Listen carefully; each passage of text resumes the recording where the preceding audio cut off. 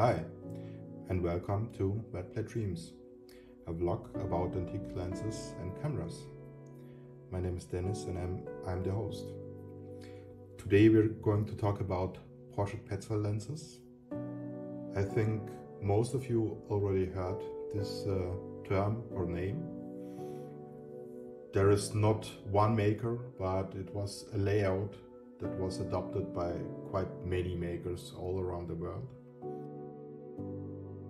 So if we are talking about a Petzval lens, we are talking about a special layout, not about an optician or maker who made lenses.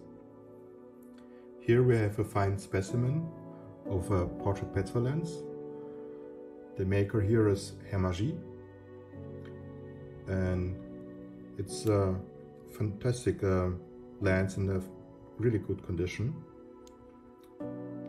And we are going to talk about the basics today, because most of you or many of you won't know the basic layout.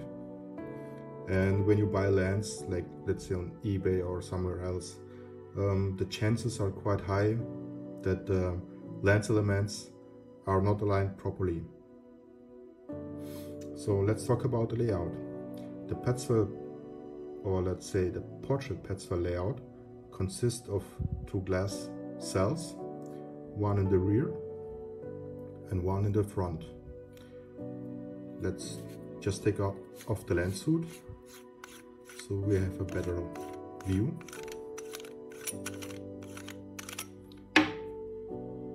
So the rear cell, the front cell, and in the center or around approximate center you have the waterhouse slot here. So let's take the lens apart. If you're lucky, you can unscrew both optical cells. Sometimes they also can be stuck or glued together or damaged, and you cannot actually unscrew them. But yeah, sometimes you're lucky and it's possible. So you can open the front cell and we will find an optical doublet. An optical doublet is two glass elements cemented together. We have in the rear the flint and in the front the crown element. The crown is the curved element usually. And in a standard layout, the crown element should face the front, outside of the lens. As you can see,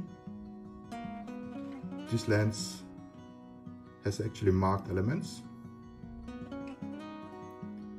Mostly French makers did mark the elements on the glass. So it says, let's see if you can focus it. Yeah, 8073.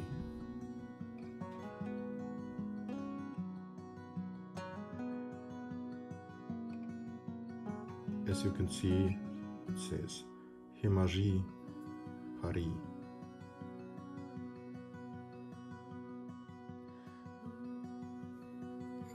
As mentioned, the crown should face to the front of the lens.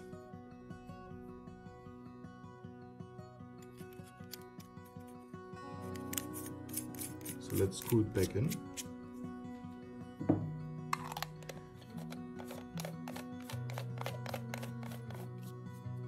And let's take a look at the rear cell. If you're lucky here again, you can unscrew it. It's not always the case. As with the front, in the rear we have also two glass elements, but they are not cemented together, but rather air spaced. Usually makers use the metal ring for that. We will see this layout here. You have the crown element, the metal spacer ring, and the flint element. In the rear, the flint element shows towards inside of the lens, and the crown is in the rear. I think the rear glass is also marked here by Hamagie. It's not always the case, but with French makers you might be lucky. So this is the optical layout, the standard layout. There is also a slightly altered layout by Dallmayr. Dallmayr did switch the flint and the crown element in the rear. So the flint was actually in the back and the crown was inside. But usually the Dallmayr lenses and most of the makers which did adopt this layout used cased element. Cased elements means the elements are attached to the metal parts. So you might unscrew both parts, but you cannot actually take out the glass that easily. Let's put this one back in.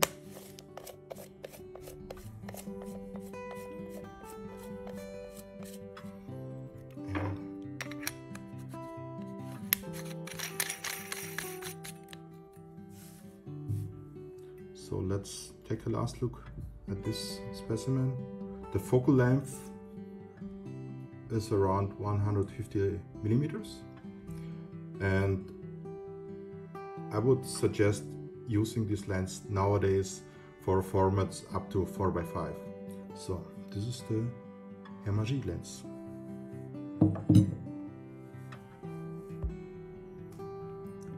The next lens .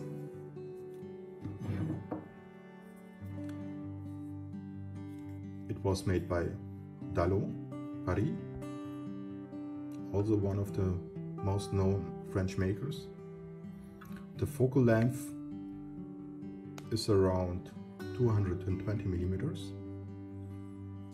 and I would suggest using these lenses for formats up to 5x7. Again, if you want to see the Petzval character.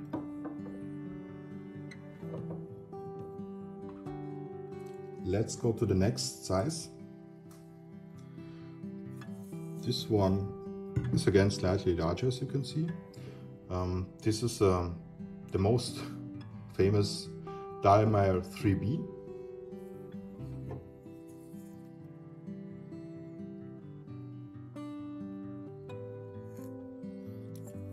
Again, really nice condition. The glass is really clear. No haze, no separation. Here you have the soft focus adjustment.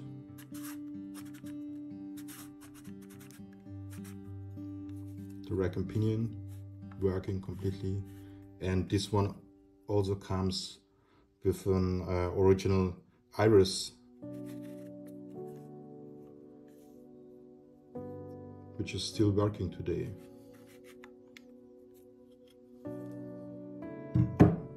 I would suggest using this lens for formats of up to 8x10. So, and here we have the next lens. Again, slightly larger, as you can see. I think we have to zoom out. Here we have a lens with a focal length around 500 millimeter. It's made by Hamagie. Doesn't feature a waterhouse slot because it was made before the invention of the waterhouse slot in 1858. So the lens was made around mid-1850s. It shows a really nice patina, and the glass is also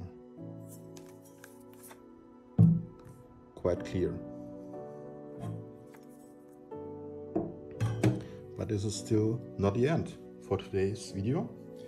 We have one more lens left, and again this one is slightly larger than the last one. This lens has a focal length of around 600 millimeter, and it was made by Petzval in Baltimore. Petzval was an Austrian immigrant who made quite some fame and fortune over in the US, in Baltimore. So, those are the lenses for today. The Weitzel is already sold, but the 4 other lenses are at this moment still available in the web shop. I hope you gained some insight into the Petzval layout, and I hope we'll see us in the next video.